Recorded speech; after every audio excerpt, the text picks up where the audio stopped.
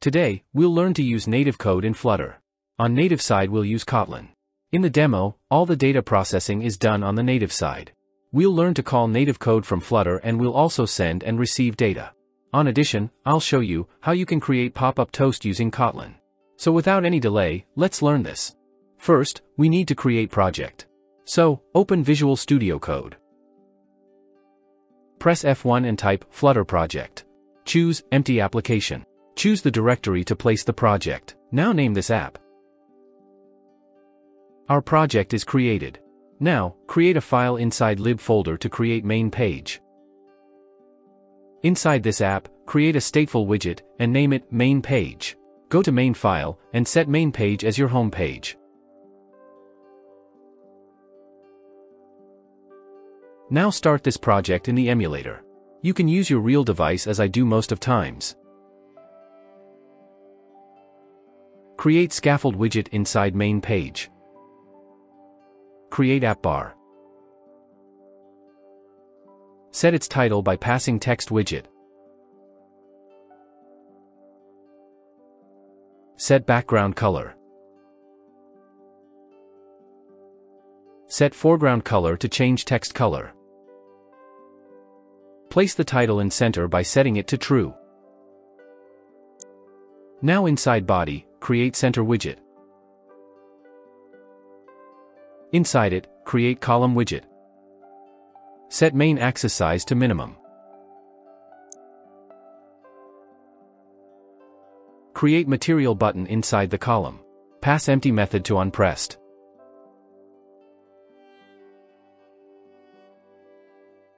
Pass text widget to this button and set its title. Set background color of the button. Set text color to white. Use padding property to give some padding on vertical and horizontal sides.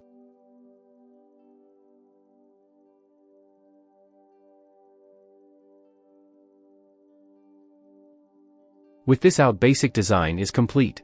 However, we'll keep changing it as we need later. Now we'll learn to call native code from Flutter side. For that, pass call native code method to onPressed property of the button. Now create variable named channel and set it equal to method channel and pass channel name in string format to this method channel. Now create a method of return type future void. Name it call native code and make it async method. Inside this method, create try-catch block to avoid app crashes. Inside try block, call method from channel variable named invoke method, and pass method name to call to this method in string format. Now right-click on Android folder and open it inside Android Studio. Wait for few moments till Android scans all files. Process is completed. Open Kotlin plus Java folder. Open the folder which ends with your app name, and open main activity file. Now, add curly brackets in front of this class. This is Kotlin file, so we'll write Kotlin code here. Inside this class, create a private variable named channel, set it equal to name of the method channel which you passed in Flutter. Pass in string format. Remember that both names must be same. Now we need to override a method. So, type override fun configure. And choose this configure Flutter engine method. Inside this method, use method channel method and also import its library. Create variable named method and set it equal to this method channel. Now pass Flutter engine.dart executor.binary messenger as parameter, also pass channel name to this method. Now use method variable and call this set method call handler method which contains this call and result parameters. Inside this method, use if statement and check if call.method is equal to method name which we tried to invoke from Flutter.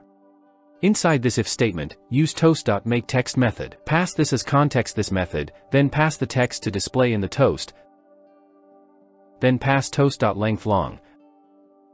After that use .show method to show this toast. As we have made changes in main activity file, we need to close the app and then restart it again.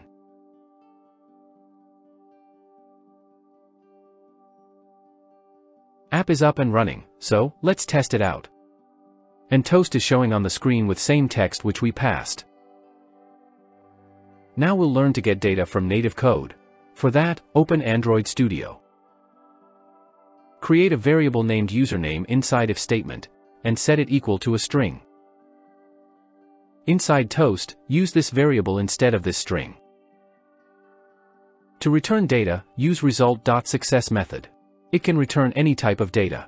We'll return this username string. Now create else block. Inside it, use result.notImplemented method. Now go to Flutter side and open main page. Here, create a string variable named result text and initialize it with empty string. Inside this method, set this result text equal to channel.invoke method. Now, create a sized box widget under this button and give it some height to create some spacing. Under it, create text widget and pass it result text variable.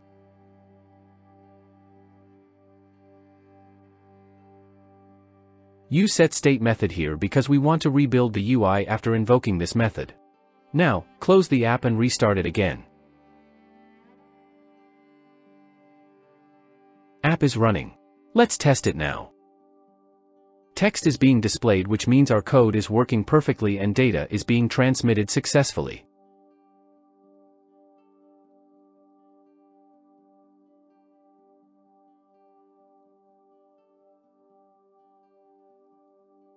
Now, we'll learn to send data to native methods.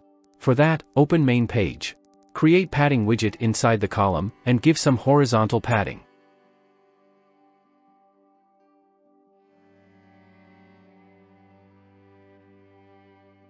Inside it, create a text field.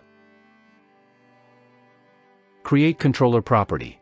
Now, go up, and create a text editing controller. I'll name it text editing controller, and initialize it.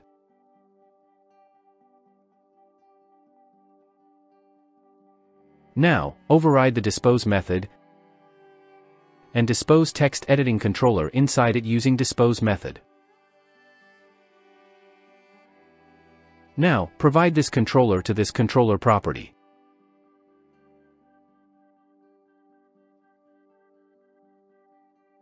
Create sized box and give some height to create some spacing. Use decoration property of text field, and pass input decoration to it. Inside it, use label text property to set label of the text field.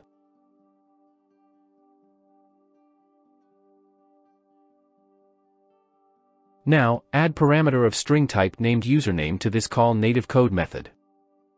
Now, pass a method to this onPressed property of the button. Inside it, invoke the call native code method, and pass username variable.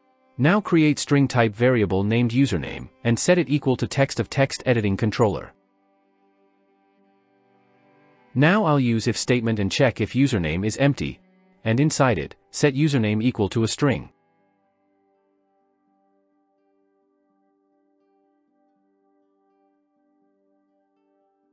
As you can see that, this invoke method take method name and arguments. So, we'll pass username as argument using this method. But we need to pass data in map data type or in key value pairs. So, I'll pass it like this. Now, go to Android Studio. Remove this string, and use call.argument method instead. Use string as we are passing string data type. Also pass the key of data that we pass inside the invoke method. Sorry, I used arguments instead of argument. Now, close the app and restart it again. App is running. Let's test it out.